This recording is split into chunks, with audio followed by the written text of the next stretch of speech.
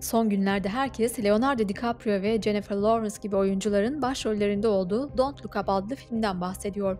Film her ne kadar ağırlıklı olarak gezegenle ilgili sorunlarda siyaset ve medyanın tutumunu tartışmaya açsa da gezegenimizin olası bir asteroid tehdidine karşı ne kadar hazırlıklı olduğu konusunu da yeniden gündeme getirdi. Peki Dünya kendisine doğru yaklaşmakta olan bir asteroidi durduracak kapasiteye sahip mi? Kısa bir süre sonra bu soruya bir yanıt alabiliriz. NASA, çift asteroid yeniden yönlendirme testi yani kısaca DART misyonu aracılığıyla ilk kez bir asteroidin yörüngesini değiştirmeye çalışacak. In a galaxy where asteroids have pummeled planets for billions of years, now one planet strikes back. For the first time in our planet's history, NASA will test an asteroid deflection technique. It's the first planetary defense method of its kind. NASA's double asteroid redirection test will intentionally ram itself into an asteroid and alter its orbit forever.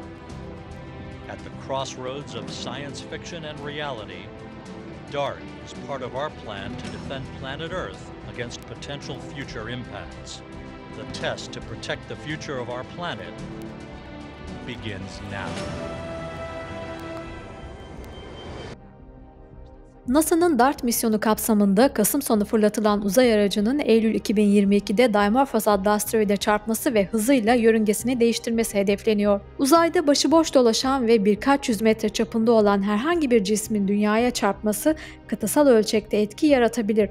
Dimorphos, Dünya için herhangi bir tehlike oluşturmuyor ancak ileride olası tehditleri önleyebilmek için ilk kez bir deneme yapılmış olacak.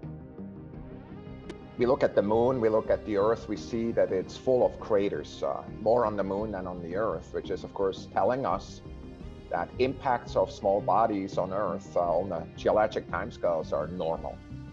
And this is the first time in history we can do something about it. We can learn how to both find those bodies and also hopefully to deflect them and kind of take them away from the danger zone of Earth.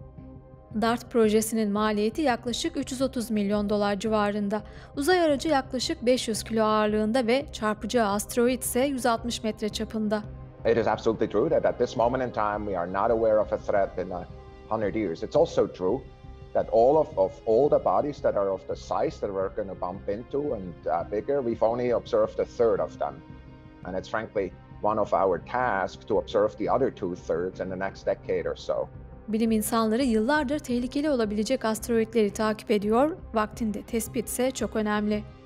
The DART spacecraft has to hit the asteroid, then DART has to measure the amount of deflection, and then we want to understand why that deflection came about, how it works.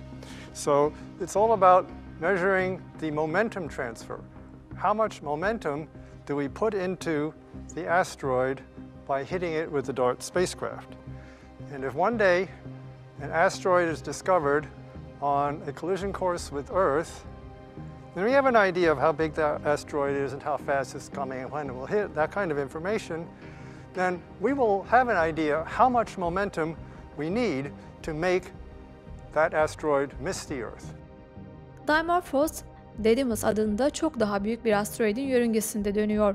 Dimorphos'un Didymos etrafındaki yörünge süresi 11 saat 55 dakika. DART'ın amacı Dimorphos'u yavaşlatacak ve daha büyük asteroide doğru daha da yakınlaşarak yörüngesinden 10 dakika uzaklaşmasına neden olacak bir çarpışma yaratmak. Yörünge periyodundaki değişim dünyadaki teleskoplarla ölçülecek. Görevin başarılı sayılabilmesi için gerekli minimum değişiklik 73 saniye.